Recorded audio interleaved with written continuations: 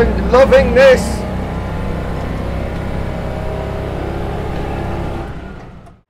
In this video, I really am putting my own t-shirt slogan to the test, available at hubnut.org.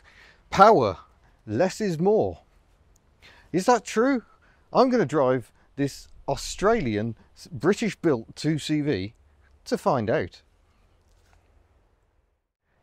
Oh yes, this is a moment I've looked forward to for a very long time. What we have in front of us is a British-built 2CV.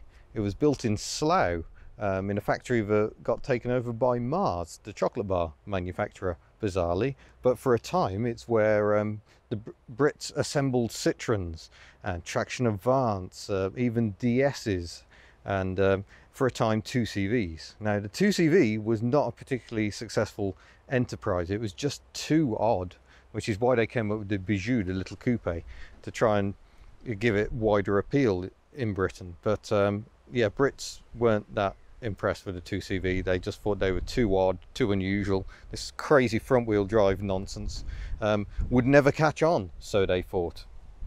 But the cars had to have a certain amount of local content, so there's an awful lot going on here, and this is going to take a while to go through. It may get a bit boring, it could get a bit anarchy. I shall start with the indicators, which are more recent additions that are sensible, but perhaps not the most aesthetic solution, you could say. Also, we are on 15-inch wheels. These are later wheels. They originally came on 16-inch wheels, but they do look like the correct hubcaps. I believe the hubcaps and the front bumper are Morris Minor. Certainly the front bumper is slightly modified. The headlamps, I think they were Butler headlamps. Yep, Butlers, there we go, in England, Birmingham in fact. Oh, Brummy headlamps, lovely. And we've got this front drive badge. Citroën were quite proud of their front drive heritage. They tried to really make it a feature by fitting this bonnet emblem, not seen on 2CVs anywhere else in the world. Otherwise, the structure and the running gear is fairly standard 2CV. We'll get and look at that in a minute. But other things that set it aside, we've got a wing-mounted mirror, which is completely hopeless. They were fitted to the vans primarily, because otherwise you couldn't see anything at all. We've got suicide front doors that open like so, just like the French ones. But what we have that isn't like the French ones is this opening rear window. These were never fitted to the French ones. They only ever had front opening windows, and I'm delighted to see this sticker. It would be amazing if this car actually had gone to an international meeting of 2CV friends. It all began in Finland in 1975 apparently. But yeah, we've got this is how they originally attached. It was just a rubber buffer, but you can see the buffers wear, and so the window drops down, and it latches just on that little catch there, which it patently isn't doing. Oh, I think it has done now, so it's now caught. There we go, it's now locked. On the front, the owner has fitted the later style clicky switches, which are a bit more secure. There is also an external opening roof. If I drop the window momentarily, you pull this, and in theory the roof releases. It doesn't seem to want to. I'm not going to try and force it. It's a very old roof. I don't really want to play with it all that much. But it hasn't got the canvas boot lid that earlier 2CVs had, and I think the English ones were the first to have a proper boot lid. Otherwise the roof just continued down to the bottom, and you rolled up the canvas boot lid to get in. The Belgians also soon cottoned onto this. The boot is locked. We shall look at it momentarily. The original rear lights are here, again supplemented by the modern indicators, and again just standard Lucas lamps, I would imagine. They seem to have faded slightly to orange here, and again this rear bumper, I'm not sure what it's off, but it would have been a UK supplied item, and possibly the fuel cap as well. Is that a locking fuel cap? Oh, it is. Oh, that's lovely. But we should probably start by looking under the bonnet, and the bonnet release itself is different to later 2CVs in that, hello Shadow, you turn this little catch down here, I believe. Ugh, It's a bit difficult to do one-handed, apparently. And having released the bonnet, it goes up onto its little latch up there. So that's all good. Unlike the later ones, these ripple bonnets, the bonnet sides come up with the bonnet, which means you just get the starting handle, 4 bolts, wings off, jobs are good. And here is the engine. The engine is a 425cc air-cooled flat twin. This is an evolution of the original engine for these cars. It seems to be missing a bit of cowling. I think there should be a bit of cowling over there to take the heat of this pipe, only one of which seems present, so you've got some form of heating going on. But yeah, 12 brake horsepower produced by this little 425cc engine. A cute little dipstick just there. Yes, I assume there's some oil on it. That's very hot, because we may have already been for a drive. I may be recording this out of sequence and I'm now completely giving it away. We do have some slight issues with these cars, which I can probably demonstrate under here. No, I can't. Oh, there it is. Universal joints on the drive shafts, not CV joints. So that can cause snatching as you go around tight bends, as we will see on the test drive. Well, hopefully we won't, because hopefully I'll avoid it, but I will talk you through it. The starter control is quite amusing. It is this cable which goes to a button on the dashboard, which we'll see, and all that does is operate this lever on the starter motor. So if I just make sure she's in neutral so I don't run myself over. Yeah, I think we're in neutral. You can actually start the engine from under the bonnet. You do have to turn the ignition on. So that's the ignition turned on, and then I'm just going to stand to the side just in case.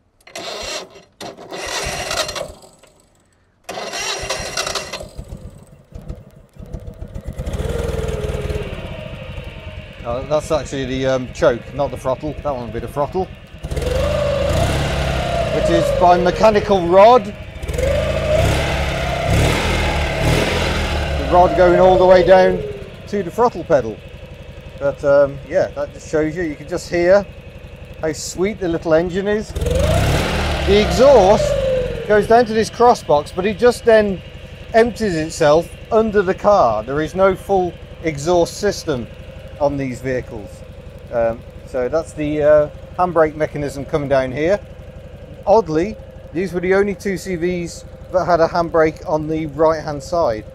On later right hand drive, the handbrake was always on the passenger side. It's just so narrow they can get away with it. We'll just shut her off again. Thank you, dear. She is so sweet. Oh, and I forget, you actually have to latch those. So yeah, the engine ends here. This is all engine, and then we've got the gearbox behind. The drum brakes are inboard.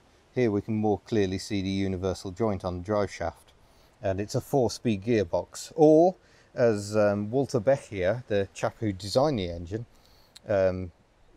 said, a 3-speed with overdrive, because he knew it needed a 4-speed gearbox, but the Citroën management wouldn't let him when he was developing it. So on the earliest 2 CVs, they go 1, 2, 3, S, and S standing for whatever the French for overdrive is. I am not expert in French, but over here we can see, I'm just going to cover up the chassis number, but there's the original plaque, and SAZ. So AZ, because it's an A series Citroën, and Z was the first sort of upgrade, and S for Slough.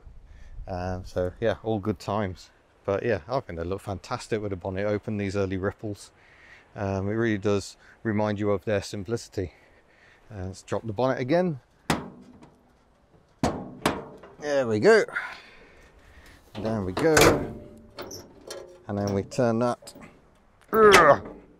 She's locked. Right, we shall turn our attention indoors. So like I say, suicide doors. So they open nice and wide to allow elegant entry.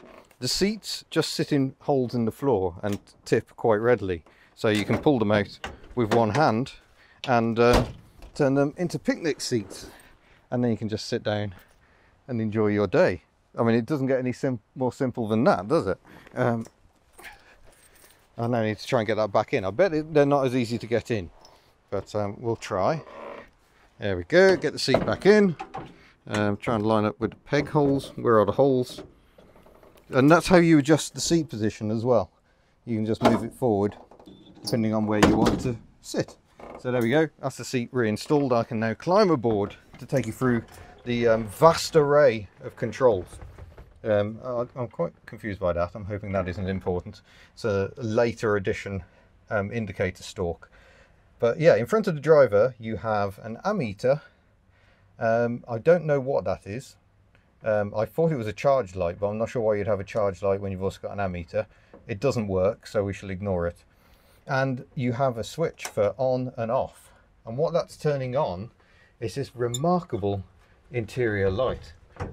Only I can't see it. Might need the ignition on. There we go. No, it doesn't seem to be turning that on at all. Oh, there we go. Now we have. Because French, even though English. So that's your interior light, and light comes flooding through there to blind you. Or you turn it round and it directs all the light down onto this speedometer. And yeah, that's entirely crazy. We will get to wipers, because that speedometer drives the wipers for reasons of madness. And that's your manual overdrive if you're in traffic. Because if you're not moving, the speedometer's not going round, it's not powering your wipers. But it does mean the faster you go, the faster the wipers go. So that's kind of logical. That's the adjuster for the vent down there to allow flies into your eyes. This little tray is quite nice, little ashtray. Feels like Bakelite. That's the pull cable for the starter. You have to pull it quite a long way. And the choke control, which seems to come out all on its own. And this would be the original trafficator knob. So you turn it that way or that way to operate the trafficators. Trafficators don't work on this one. It doesn't have them, rather. It has indicators instead.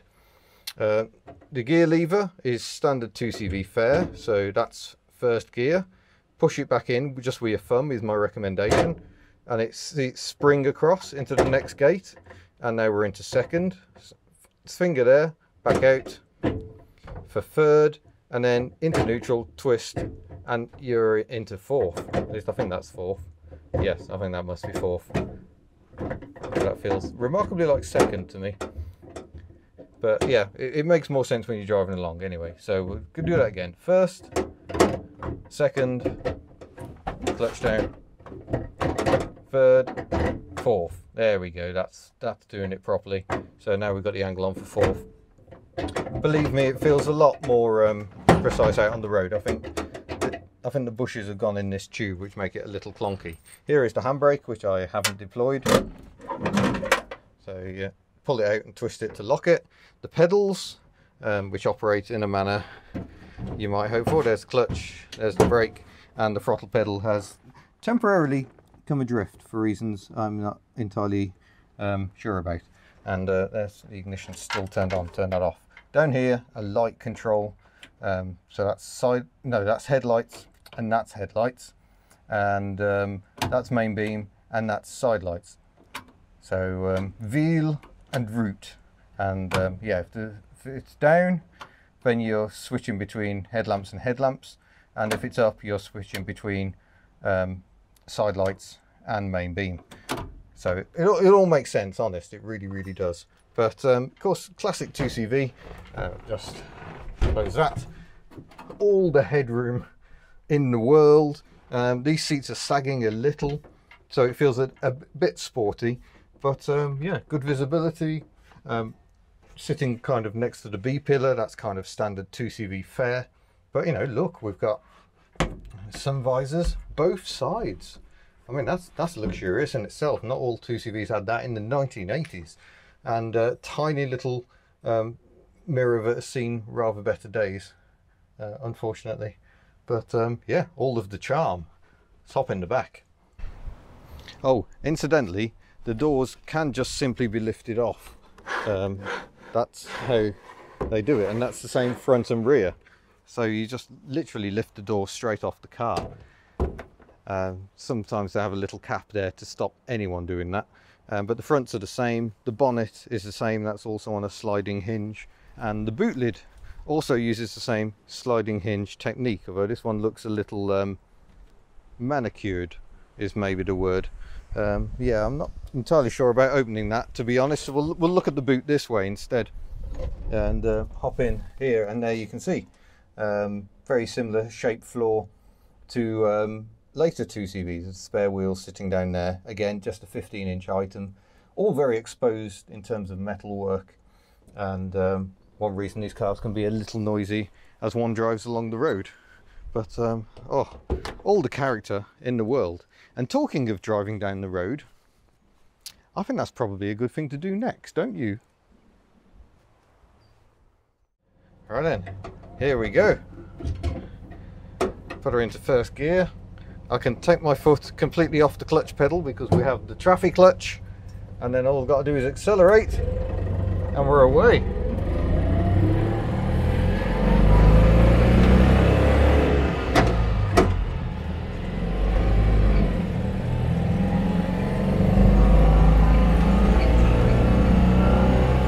And it sounds just like my 2CV, it's just an awful lot slower.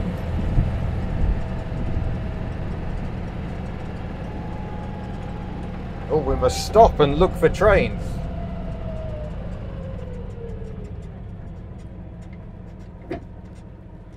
So I can select first and away we go.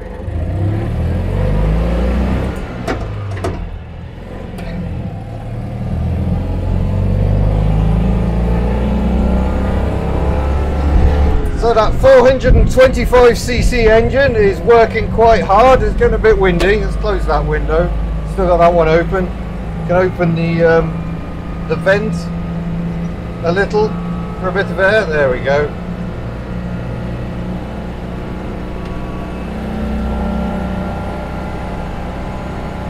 Oh, this is brilliant. I was worried this would feel horrendous because these are so much slower and so much less powerful than 80s 2CVs, but it feels great. We're going to go for top. There we go, top gear achieved. Oh, it's getting a bit bumpy.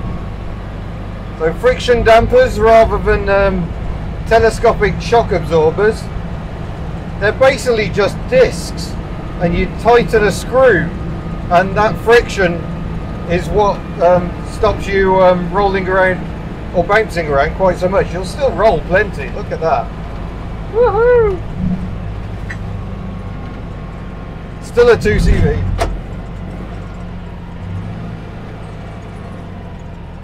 All the brakes aren't quite up to the standards of the later disc drum setup.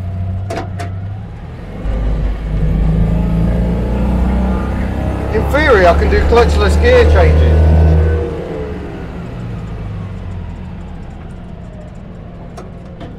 But that's a theory only.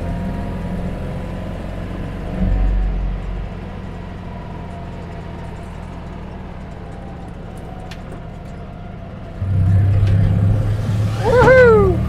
That's my bag flying around in the back there. Wow, we're over 30. Oh, it's getting bouncy now.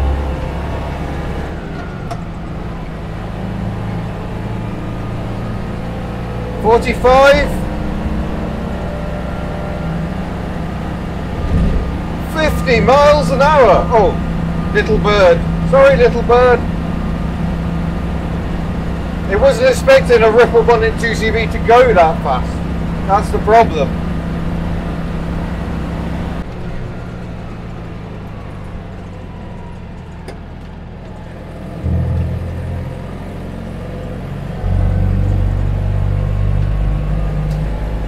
This feels very strange to drive a British assembled French car in Australia.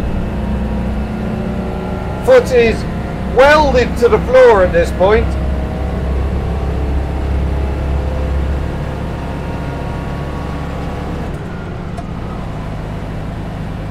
In terms of windscreen wipers, they can be hand operated like so.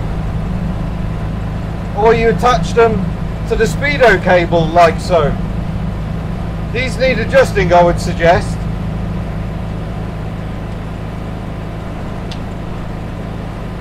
I guess it doesn't rain much here.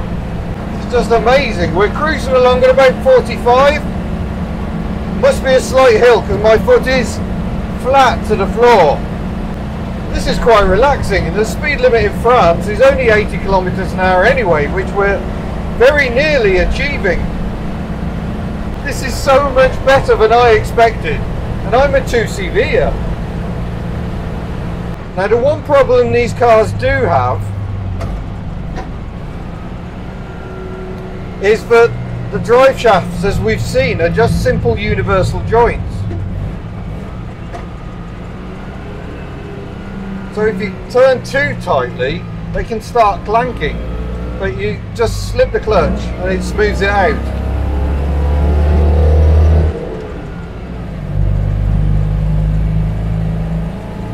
These cars are so hilarious. It's got a good horn. Right, I'm going to try an emergency stop while we've got no one behind. Oh, that's not bad. Pretty good, I'd say. I've now lost neutral. There we go.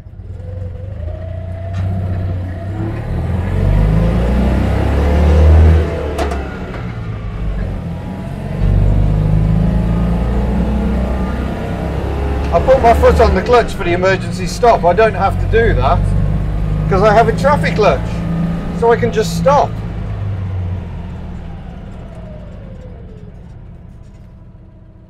That feels very peculiar. But we have got I've driven electric cars that behave the same, and again I can just come straight off the throttle and there we go, and stop. So effectively it's a different system, but it's the same as my Invercar, which has a centrifugal clutch. So basically as the engine revs come up, it engages and we're away. Very simple, very effective.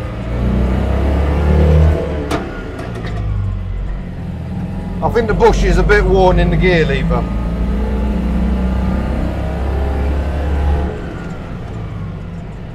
So we've got the headlamp switch here, which I've described. The only other switch is for the interior light, which is aiming at the speedometer.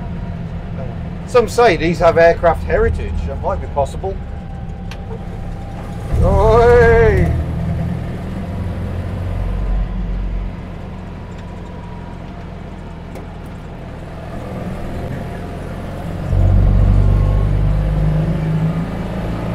Oh, I'm loving this.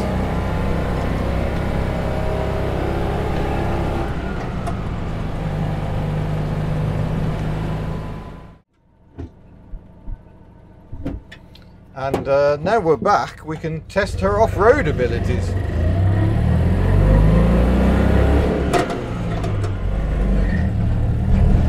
And she rides over the field very well. If only I had a basket of eggs.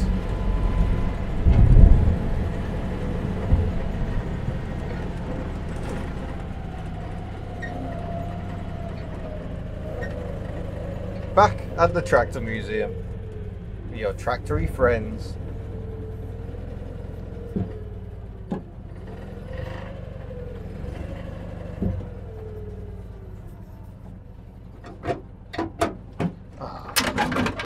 Thank you, little car.